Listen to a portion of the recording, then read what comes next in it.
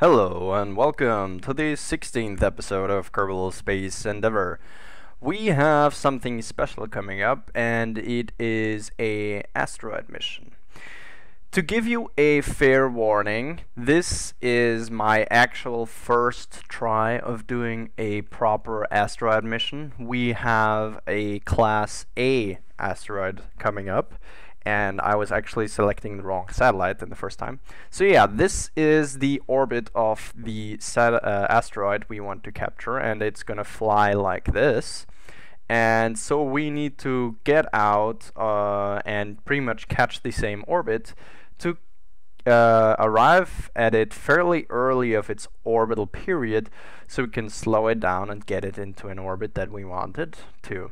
So we spin a little bit forward in time, so we're directly underneath the trajectory of our asteroid, and then we pretty much go into a polar orbit with our asteroid collector. This is a semi-new craft. It is still the same launch stage as always, but as you can see here, it has a pretty similar look as the space truck. I just didn't come up with any original design, and there is actually some flaws in the design, and what I did forget to bring along was the actual collector didn't have any solar panels on, so it would run out of power, which would not be such a good idea. So yeah, this mission needs a new mission, and we have Bob coming up to fix this. Oh, actually, never mind. It was Bill. It was Bill. It was Bill. So yeah, Bill is going up, and he is going to attach some solar panels to our craft. And while he's there, he actually found some new science, surprisingly. And it says, oh my gosh, oh my gosh, oh my gosh, I'm in space! And yeah, that reminds me of I'm in space. Space! And whoever gets the reference is awesome. It is from Portal 2. And a little bit further on, we do get some more science, and this time it just reads we're over the tundra, and he's more like, wee! Yeah, moving on, we do make it to the asteroid collector, and now it is just basic construction here, as usual with Kerbal attachment system. And yeah, so to continue on, fair warning, this mission is in no way a tutorial or whatsoever. There is a lot better ways to do asteroid collection missions. I just did it how I thought I could do it. I never really watched someone do it, so I just thought that's how you do it, or that's how you're supposed to do it. But you guys be the judge of how I did it, and then flame me in the comments. However, Bill makes it back safe and sound, and with that additional science that we collected, we actually do have the ability to unlock a new tech tree. And what I'm going for this time, after some consideration, is I'm going for the Rapier engines, because Rapier engines will allow us to build SSTO vehicles. So also we found some new contracts, and this contract here would want an atmospheric flight over tundra scan, and then the other contract wants us a biodrill from the highlands, a telescope from high over Kerbin, and a temperature scan in low flight over Kerbin's grasslands. So yeah, quite demanding. They come from the DT Orbital Magics, mod that gives me cool science, and now they implemented special contracts. So yeah, back to our more important things like moving this craft around. Flaw in the design, I brought an extra tank of fuel, and I wanted to use that fuel, and I set up my staging wrong, so now the drive stage is connected to it, and I actually just had to bring the entire thing into a high orbit, as you can see right here. So I pretty much used up these bottom additional tank up first. So then if I reach apoaps, I can ditch the drive stage. The drive stage has enough fuel to get itself back into an unstable orbit and therefore being recovered. And we still have the asteroid collector completely fully charged. So yeah, things are planned wrong, but I always find a way to execute it the way that I need it. And things don't actually do go horribly wrong. So yeah, we are still not in a perfect orbit, so we need to set up a new maneuver node. And tweaking around takes quite a bit of effort, so we're just gonna jump ahead right here until we reach a designated encounter. And then it is just a matter of time warp. So this actually took some retries, but in the end I did make it actually quite close. I was just really unsure if I was gonna make it or not. As I said, this was my first try, so I just went into target mode and tried to get as close to it as possible.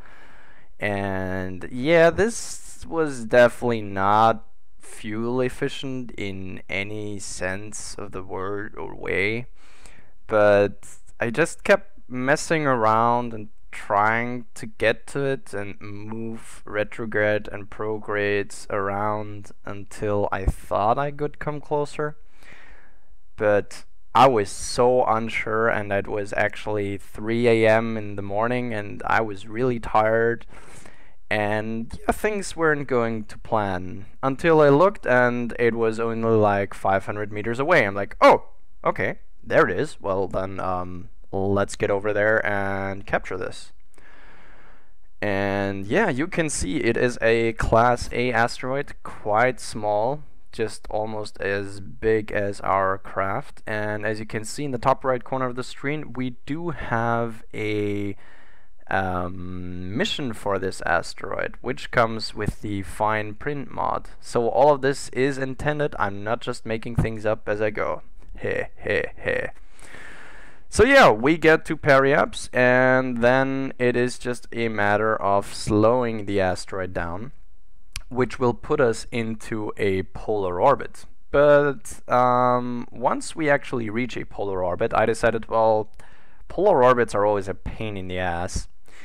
And at least we completed the contract, got a whole bunch of money in science, and then we decide, okay, we still have so much fuel left, why not bring it into an equatorial orbit? So yeah, messing around with maneuver nodes, because that's always fun to watch.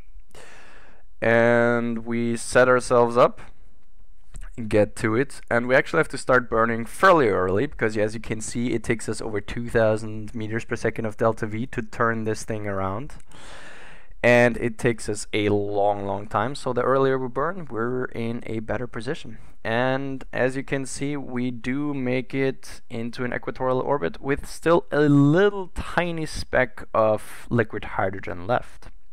But let's move on. We have another thing going into space with 2 new Kerbals going to Minmus. This part is the next part for our base, and that is the biolab. What the biolab does, it will, if we ever going to collect substrate from Minmus, we can use that substrate and create new food. So we are not only just recreating food out of pretty much our waste, let's just put it that way, waste, we're actually be capable of creating new food as well. And for that we need the biolab. So yeah, we set this thing up and we'll make it ready to go to Minmus. But back to the asteroid. The asteroid is in orbit and we want to find out if it has some science on board. So we send Bill up to investigate the asteroid VPM-847. Wait, 842. It was 842. Was it 7 or 2? I don't remember. What was it? Damn it. Okay, So without any RCS, just a normal craft, we get to the asteroid.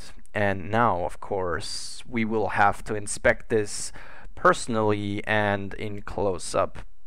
Bob is not so sure if there's an alien hiding somewhere on it. So he has to go outside and he has to check for it. But it doesn't seem like there's an alien.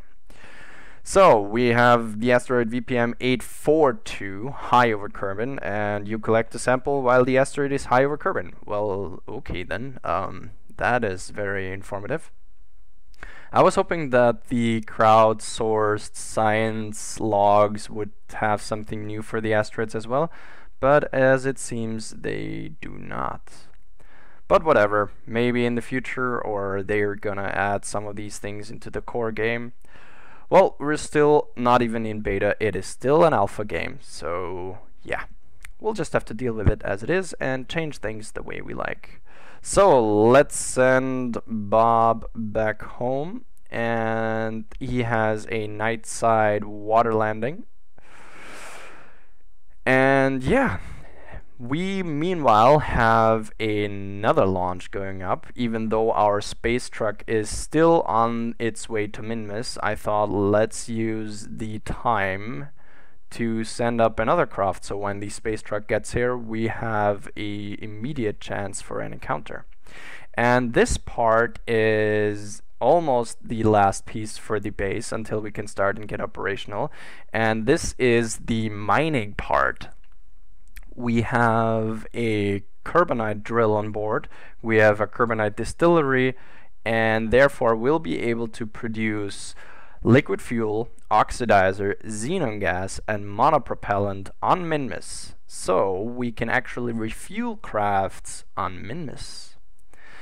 But while this is waiting, we wanted to test our new Rapier engines, and as you guys remember, we do have a new mission, and our mission is we have to collect a biodrill core from the highlands, a telescope scan from high over Kerbal, and a temperature scan in low flight over Kerbal. So I designed this new craft to fulfill all of these three objectives. And this is actually the third design. I cropped out the other two designs, which failed or did not live up to expectations. All of the Kerbals who were involved did always survive, but it just didn't do as I wanted it, or it needed it. So yeah, once we reach the grasslands, we take our first science that we need, that is the temperature scan. It is nothing new, we have read this before, but the contract wants us to read it anyway. So then we open up ScanSet and check where the nearest highland biome is. That is coming right up, so we have to go in for a landing. And yes, you see correctly, at the back we have the new Rapier engines that we already unlocked this episode. It seems like all of this is coming together, except this ground and this craft. Like, dangerous, very dangerous. But no, we do come to a stop, and now we're gonna use the biodrill to collect the next part of our contract, and somehow it turns all weird and stabs the craft instead of the ground. But yeah, nothing new, we have read that before as well. So yeah, 2 things down, 1 more thing to go. We still have to go into a high orbit. You see right here that the contracts did not complete yet, because you only complete them once you actually recover the data, which we haven't done yet. So if you have the same mod installed as me, don't worry about it. Okay, here we are. The Rapier engines are switching over to internal fuel. We no longer run on atmospheric air. We're now using liquid fuel and oxidizer. And once we make it into a high orbit, we actually collect our orbital science. And yeah, we used up all of our oxidizer. I mean, we still have some liquid fuel left, which allows us atmospheric flight, but no more space flight. So we actually come in like way too fast. So this is actually the 4th re-entry try that I had. I'm not even gonna lie, this took me some retries just because Ferrum, Airspace, and Deadly Re-entry are my worst enemies in this game. They really are. These two mods just make it so difficult. On the other hand, make it really interesting. So once we reach 30,000 kilometers, we do start to slow down significantly enough, and we have some re-entry effects. The thing is, we try to belly flop into the atmosphere to decrease our speed at the most and protect all of our equipment on board the most. However, that also means that we are actually bouncing off the atmospheres. We're just like jumping and jumping on the atmosphere until we're slow enough to get down into orbit. Now, so you do know I did collect the orbital science from the telescope before before we did a re-entry, and it was a smart idea because, as you can see, re-entry was hard enough so that the orbital telescope broke off. So yeah, straightforward thinking. However, we do come in for a landing, and a little bit more with time acceleration. Yay! It's not like I knew I was gonna make it for a landing. But yeah, I was recovering the vessel, and once again the game crashed for me. This actually happens quite a lot to me. I still haven't figured out a way to make 64-bit work, so I do seem to have crashes here and there because of all the mods I have installed. I don't really want to change too much because maybe it'll frack up my save and then the entire series we're dead, so I'll just have to live through lots and lots of restarts. But there is a way around the bug when I try to recover a vessel while flying it. It is that if I recover it from the space center, I do not get a crash, which is rather convenient. So yeah, we have the altitude flight complete, we have the orbit complete, but we are still missing the drill. And what I didn't realize is that not only did the orbital thing break off, the telescope break off, also the biodrill broke off. So the biodrill was not recovered scientifically, so we had to send another craft, a old craft, a reliable craft, to get the Highland biodrill scan. And this is once again the Science 1 craft from a couple of episodes ago with Jebediah on board. And he completes what was not possible in the previous mission. And there we go, the biodrill does its job. And now we're gonna recover it through the space center, and there we go, we have a completed contract. Meanwhile, our first part, the biolab, arrives at Minmus. However, more of the construction for Minmus is coming up in the next episode. I hope you guys enjoyed this episode, and I hope you look forward for what's coming up next. Like, what is going up with these flying donuts? However, my name's Antilles, and until next time.